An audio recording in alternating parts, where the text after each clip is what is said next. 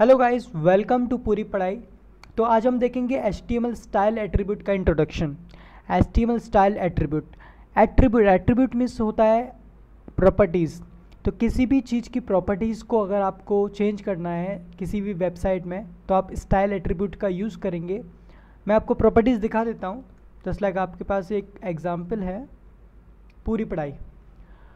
तो इस वेबसाइट में आप देख सकते हैं कि ये जो टेक्स्ट है वो ब्लैक से लिखा हुआ है और ये जो टेक्स्ट है वो रेड से लिखा हुआ है और ये टेक्स्ट ब्लू से लिखा हुआ है।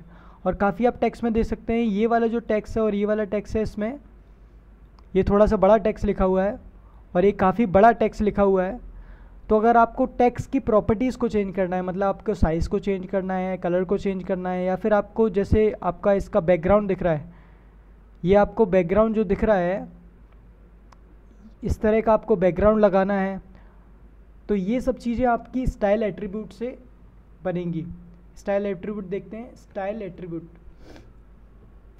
तो आपका जो सिंटेक्स है, मेनली सिंटेक्स क्या होगा, मतलब लिखने का तरीका कैसे होगा।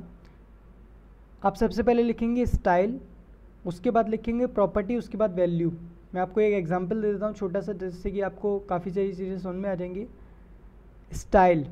स्टाइल आपको लिखना पड़ेगा, ये प्री फॉर्मेटेड लिखा हुआ है तो आपको स्टाइल लिखना पड़ेगा। उसके बाद इक्वल टू जैसे फ़ॉन्ट साइज़, प्रॉपर्टी में हम कुछ भी लिख सकते हैं, फ़ॉन्ट साइज़ है, कलर है, ठीक है ना। ये सब चीज़ें हम नेक्स्ट वीडियोस में देखेंगे, अलग अलग फ़ॉन्ट साइज़ को कैसे इंक्रीज़ करते हैं, या फिर कलर कैसे लगाते हैं, या फिर बैकग्राउंड कैसे चेंज करते हैं।